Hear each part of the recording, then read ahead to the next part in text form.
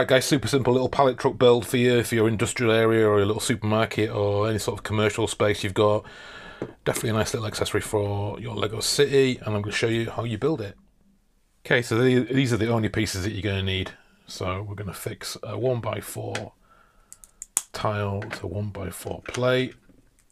And we're going to put a 1x1 round stud underneath. If I can actually pick it up, there we go.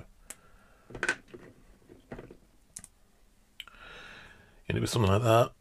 Add the 1x3 plate. And then we're going to take the modified 1x1 with a clip. And then 3 cheese slopes. Fix those on like that, and like that. And then one of these and one of these. Just fix onto there.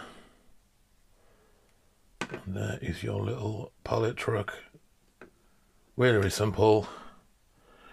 Anyone can build, easy parts to find.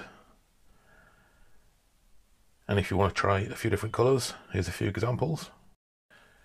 There you go guys, a couple of different colours for you as well there. And if you want to build yourself a little pallet, really, really simple. And off you go. Really simple build.